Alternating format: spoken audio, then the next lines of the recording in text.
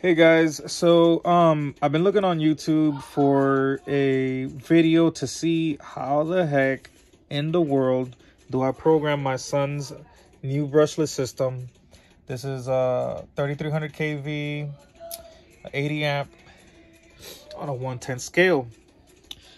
I came across a video where the motors on brushless systems and the ESCs are backwards.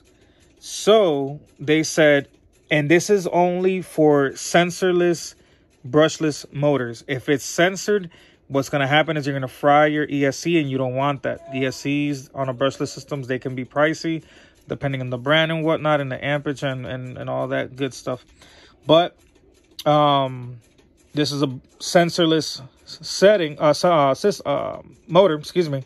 So you pretty much take any of the two and swap them, because what was occurring was, first of all, my throttle, oh, let me turn it off.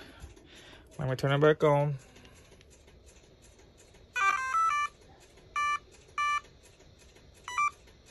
All right, sweet. So we're good to go.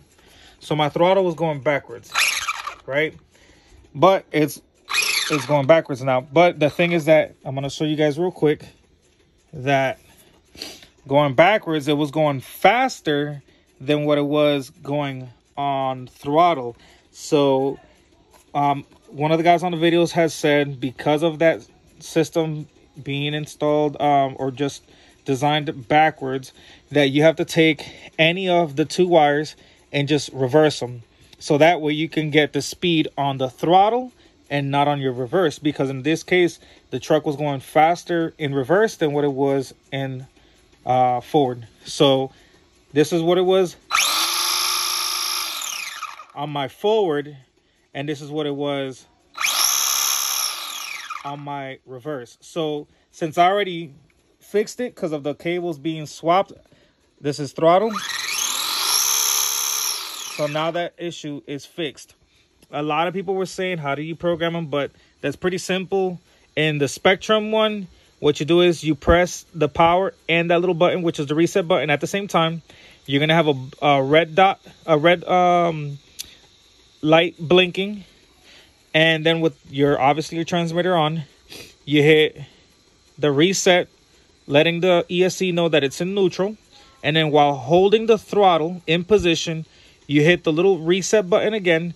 And then the ESC will beep once. Then putting it in reverse, you press the reset.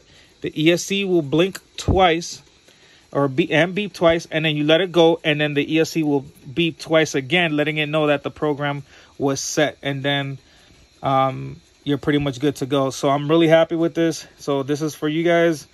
If you have any questions, just comment down below, and I'll help you as much as my ability.